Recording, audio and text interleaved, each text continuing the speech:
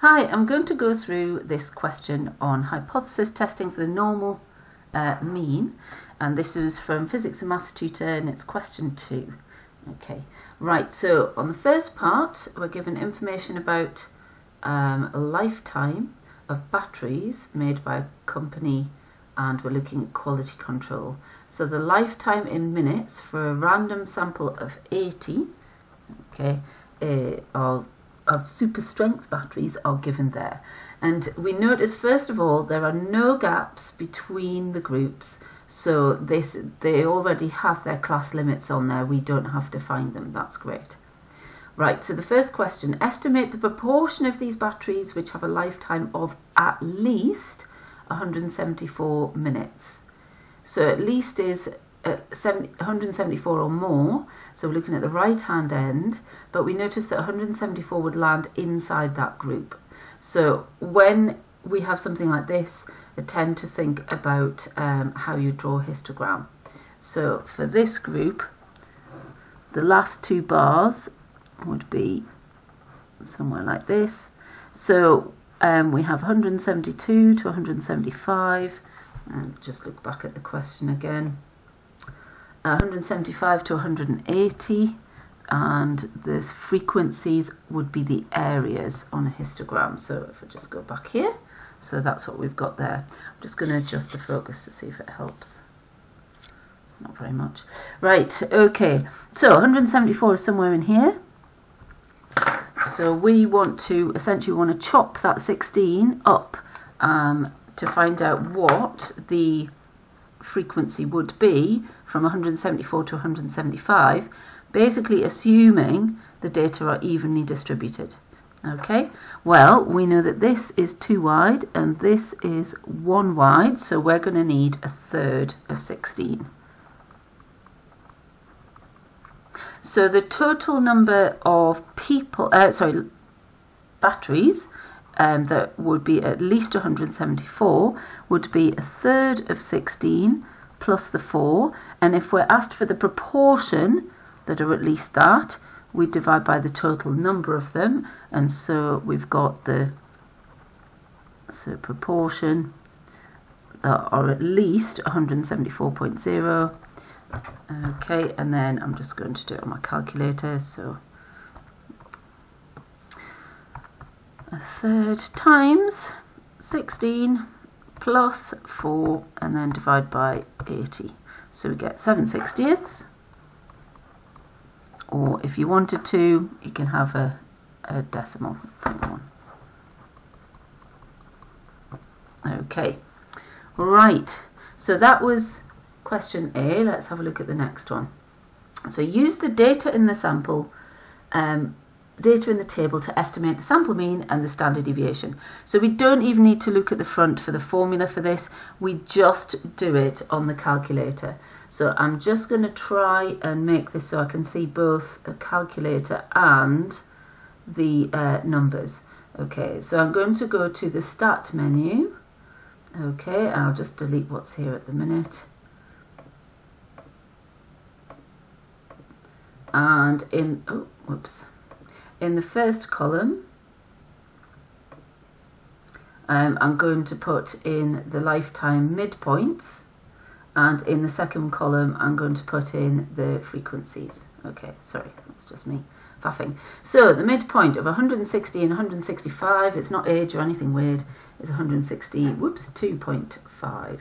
Okay, I can't type 162.5, that's it. Then we've got between 165 and 168, so that's 3 wide, so add 1.5, 166.5. And then the next group, 168 to 170, that one's an easier one. There we go, 170 to 172, that's another nice easy one. 172 to 175, that's 3 wide, so I'm going to add 1.5 to the bottom number, so 173.5. And then the next one's 5 wide, so 177.5. Okay, then I put in my frequencies, so we've got 5, 14, 20, 21, 16 and 4. Okay, and then if I just press F6 enough times, I can see the option Calc. I need to tell it where my data are, so I click on Set, and my x's, my lifetimes are in list 1, that's fine, I don't need to change that, and my frequencies are indeed in list 2, so I don't need to change that, so I'm going to exit, and then I click on one variable because that's what I've got, it's just lifetimes. Okay, and that then gives me the mean. So I just need to write down that the mean is equal to 170.0, and the standard deviation, the one that we use, is the sigma x one. So that's 3.38.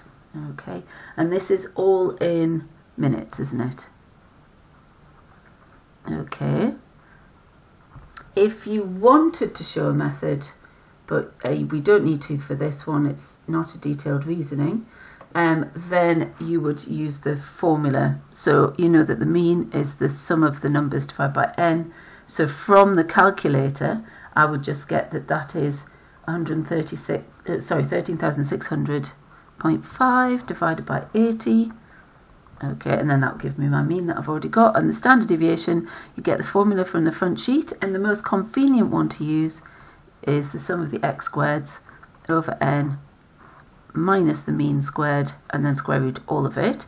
So I just copy that formula and put the numbers in the right place. I know this formula is easiest because if I look here on my calculator, I've got sigma x squared, so I can use that.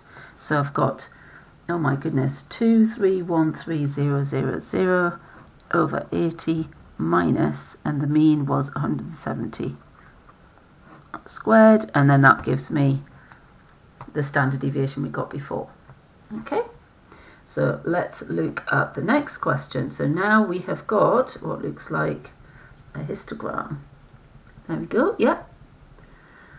Right, a quality control manager models the data by a normal distribution with the mean and standard deviation we used in part B. Okay, so that was 170 for the mean, so that seems sensible because that's right in the middle there. And then our standard deviation was 3.38.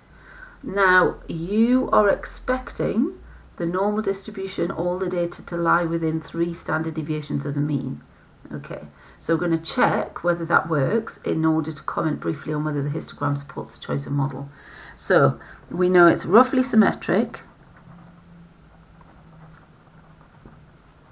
so that's a good shape, and bell-shaped with so with line of symmetry about 170.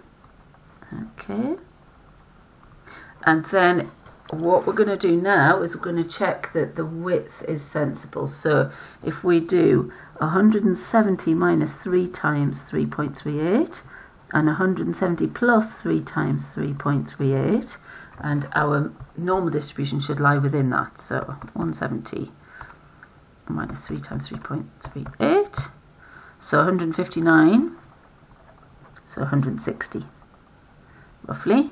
And if I do the same but with a plus, 180. So let's look back at the picture, and it's going from 160 to just shy of 180, so that seems reasonable as well. So all the data lies within this range. There we go. These values, okay, slightly truncated at the top end.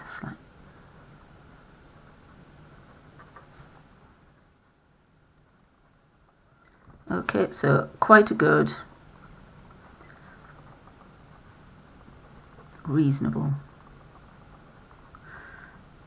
model. Sorry, you can't quite see that. Okay, so it seems to be fairly sensible. It's got the right line of symmetry, it is bell-shaped, and all the data are lying within our cutoffs. There's a slight bit less than 180 at the top, but it's not bad really. Okay. So we're now going to use this model. So it means by this model is the quality control manager models the data using a normal distribution. Okay, so we have a normal distribution and our mean is 170 and our standard deviation is 3.38. So we write 3.38 squared for our variance. Okay. Use this model to estimate the probability that a randomly selected battery will have a lifetime of more than 170.4 minutes. Oops. Okay, so I'll just switch on here and scroll down so you can, move down so you can see. So we're finding the probability that x is greater than 174.0. So if we go to the magnificent distribution menu, okay, we have a normal, we're doing the greater thans, we've got x is 174, we've got that the mean, the variance is 3.38, okay, sorry, not the variance, the standard deviation is 3.38, okay, I should probably have kept more decimal places, but never mind, and the mean is 170. Okay, so let's have a look. And so that gives us our probability. I'm pretty sure that will round to 118 rather than 119. But I'm just going to go options and edit just to make sure. Yeah. So that probability is 0.118. Okay. Now before we got 0.1166. So that seems pretty good. Compare your answer with your answer to part A. So for that, I just put that 0.118 is approximately equal to 7 over 60. So this is a good fit for the data. This model is a good fit, this.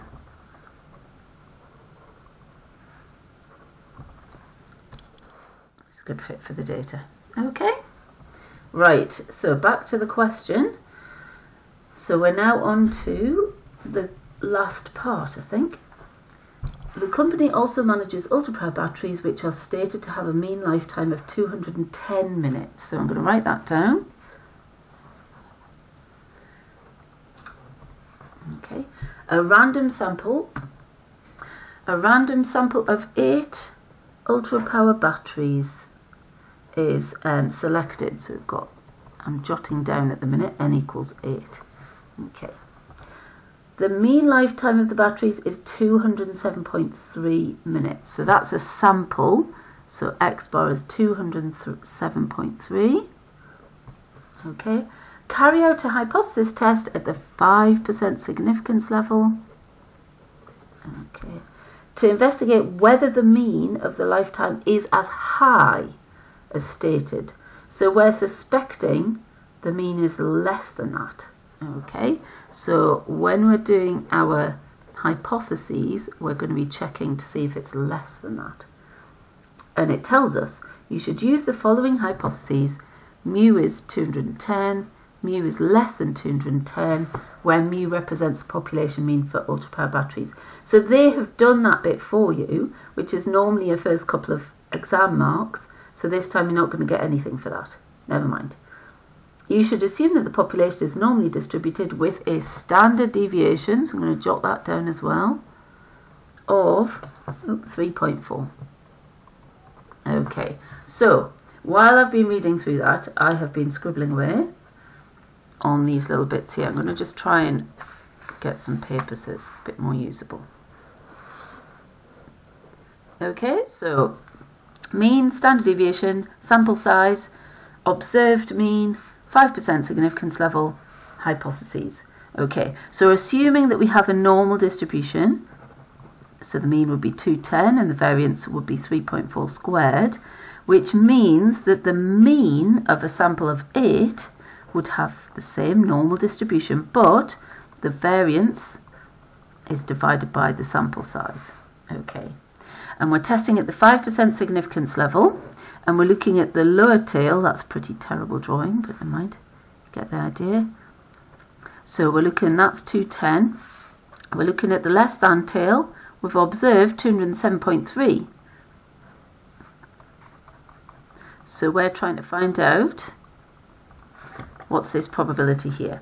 So we're going to use the magnificent again, normal distribution menu. So I'm going to exit because I need to change my standard deviation and my mean, and I'm also going to switch it to the less than tail. Okay, I'm testing 207.3. Okay, my standard deviation is going to be the square root of, well, 3.4 squared over 8, so that's the same as 3.4 over the square root of 8.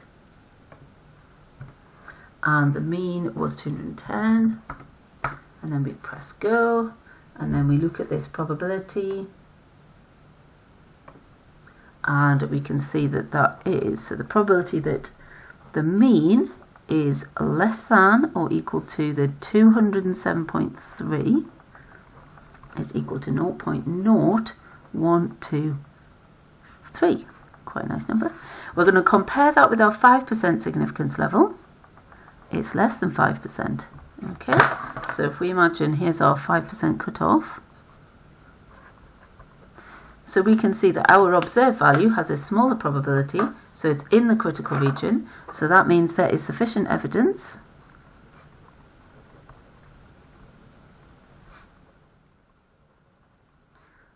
to reject H0 at 5%. Okay, it is likely that the mean lifetime